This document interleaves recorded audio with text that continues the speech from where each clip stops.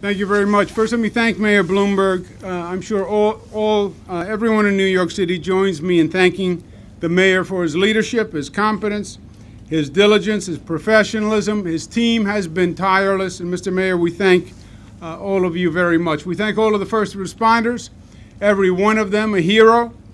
We thank the state and local elected officials who are all here today. Special thank you to Borough President Molinaro, who has done a great job of leadership on the ground. County Executive Ed Mangano in Nassau County and County Executive Steve Ballone in Suffolk County. We thank them all.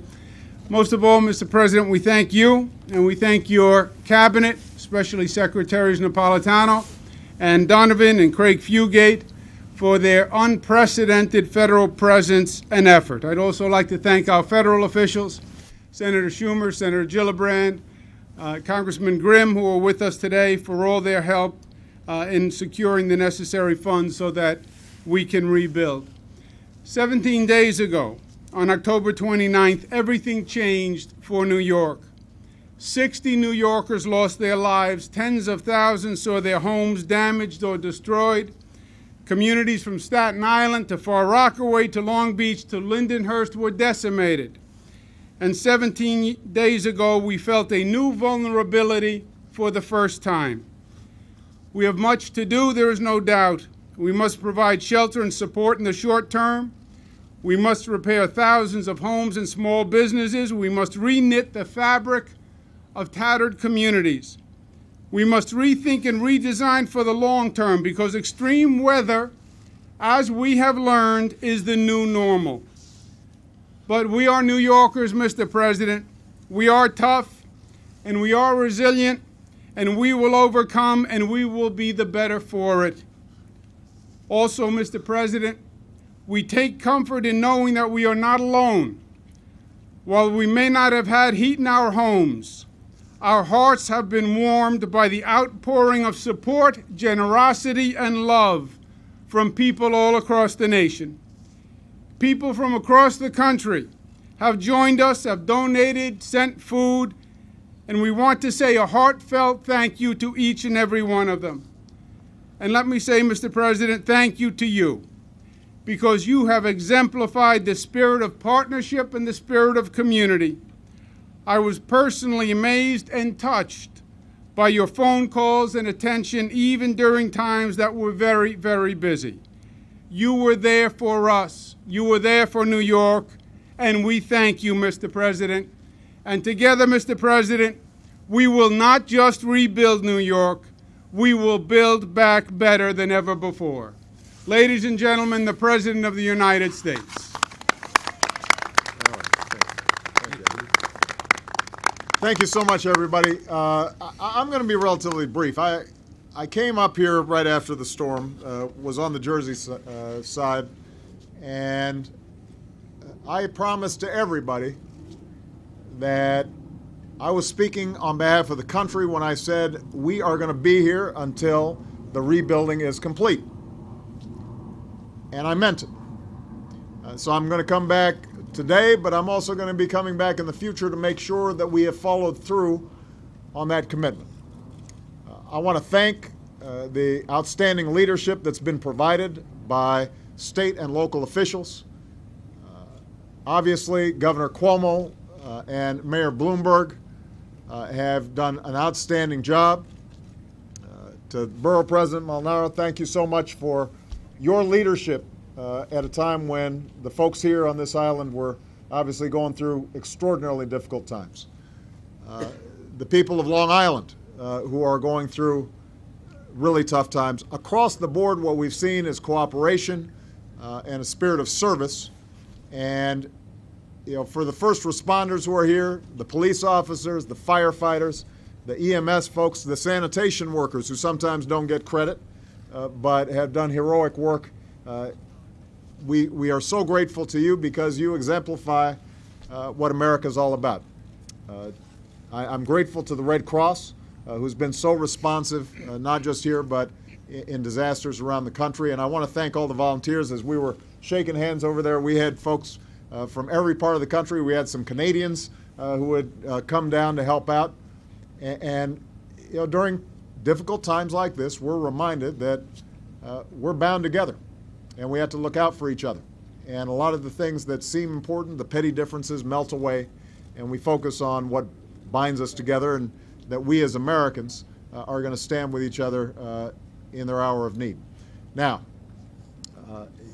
more specifically, we are now still in the process of recovery. As you can see, as you travel around parts of Staten Island, as we flew over parts of other parts of the city and the region that had been impacted, there's still a lot of cleanup to do. People still need emergency help. They still need heat. They still need power. They still need food. They still need shelter. Kids are still trying to figure out where they're going to school. So there's a lot of short-term, immediate stuff that has to be dealt with, and we are going to make sure that we stay here as long as people need that immediate help. That's FEMA's primary task. And we'll be coordinating closely with state and local governments to make sure folks are getting the short-term help. But what we've also already heard is that there's going to be some long-term rebuilding that's required. You know, you look at this block, and you know that this is a community that is deeply rooted. You know, most of the folks that I met here have been here 20, 30, 50 years. They don't want to see their community uprooted, but there's got to be a plan for rebuilding. And that plan is going to have to be coordinated, and there's going to need resources. So what I've committed to doing is to work with the outstanding congressional delegation led by your senators, Chuck Schumer and Kristen Gillibrand, also working with Governor Christie and the Jersey delegation to try to come up with a game plan for how we're going to be able to resource the rebuilding process. And I'm confident, as Governor Cuomo said, that we're going to be able to do it. But it's going to require everybody focus on getting the job done. We're going to have to put some of the turf battles aside. We're going to have to make sure that everybody's focused on doing the job as opposed to worrying about who's getting the credit or who's getting the contracts or all that stuff that sometimes goes into the rebuilding process. On the federal level, because this is going to be such a big job, I wanted to assign one particular person who would be in charge from our perspective, who would be our point person, because FEMA basically runs the recovery process. It doesn't focus on the rebuilding. For that, we've got to have all government agencies involved. Janet Napolitano has done a great job with respect to DHS, but we thought it would be good to have a New Yorker who's going to be the point person. And so our outstanding HUD Secretary, Sean Donovan, who used to be the head of the New York Housing Authority, so he knows a little bit about New York and building, is going to be our point person, and he's going to be working with the mayor, the governor, the borough presidents, the county officials, to make sure that we come up with a strong, effective plan, and then I'll be working with the members of Congress to do everything we can to get the resources needed to rebuild.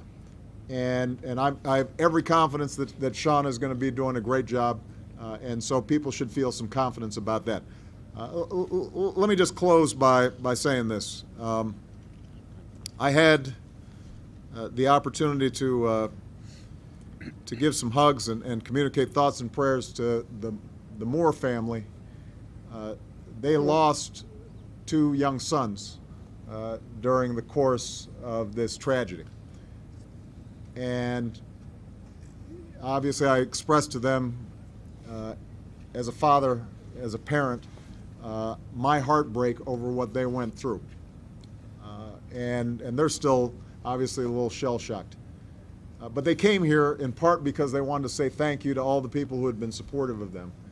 They in particular mentioned Lieutenant Kevin Gallagher of the NYPD, who, when they knew that their sons were missing, Lieutenant Gallagher made a point of staying with them and doing everything he could so that ultimately they knew what had happened with their boys and were able to recover their bodies, and has been with them as a source of support ever since. That's not in the job description of Lieutenant Gallagher.